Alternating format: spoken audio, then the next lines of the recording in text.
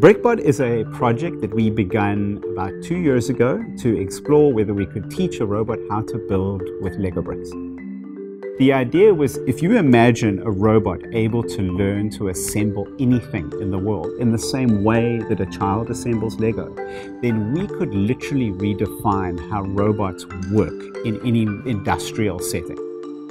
Today, if you visit a factory, there are teams of people that spend months and years programming industrial robots to do just one task. It's incredibly tedious, unbelievably complicated, and very error-prone.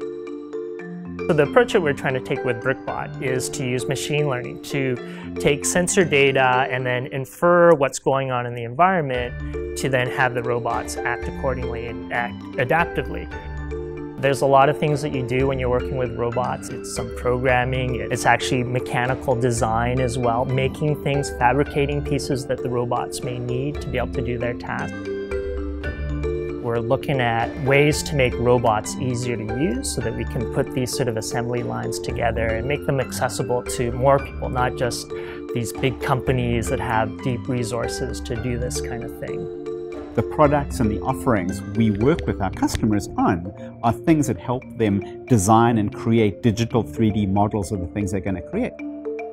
We've now reached a point where certainly some of the stages of what we're doing in Brickbot are fairly robust. So we're now beginning to test them in industrial settings.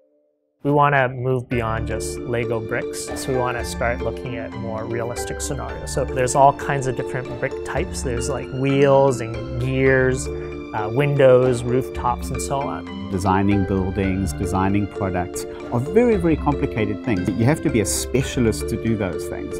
And as computers get more powerful, computers should be able to take on some of that specialization and make these things more accessible to more people.